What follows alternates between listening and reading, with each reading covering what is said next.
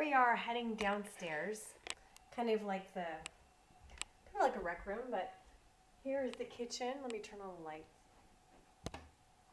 This is the second kitchen, and there's the game console, high def TV, and console to put all the different Xbox and Wii and Kinect and all that.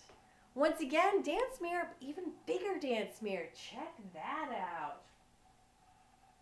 And then, so that's kind of that. And then over here we have the kitchen, granite counters, dishwasher, and all of that. Stainless steel. Kitchen. Oh my God! Another mirror just in case. Then let's head down to see the 3 bedrooms. We're going to start with the smallest one. So here, this is a space-saving type bunk bed, but it's more than a bunk bed because it's like a couch. And then this goes down, it's a futon, so it spreads down so you can have 2 people sleeping here. We have the desk that's conveniently just kind of tucked in, closet, etc. Oh, another thing here. And so this is actually storage. So these guys, they actually roll out. Pretty convenient. And then there's a closet.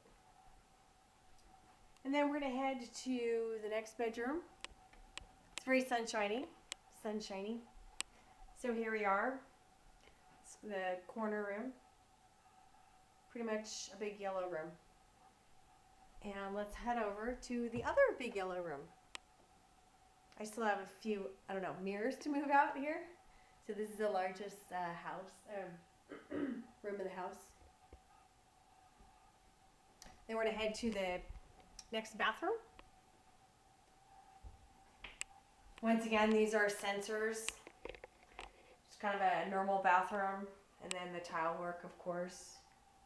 So that's it for that. And then there's a laundry room. Oh, by the way, so all of those, the 3 bedrooms all have keys to them as well. And this also can lock. More storage, of course. You can have your more shoes, maybe your hiking shoes or your sporting shoes. There's a utility sink here, washer and dryer, and then all your cleaning things, which I haven't cleaned out yet, so sorry. And then you can keep like other long winter coats and things here.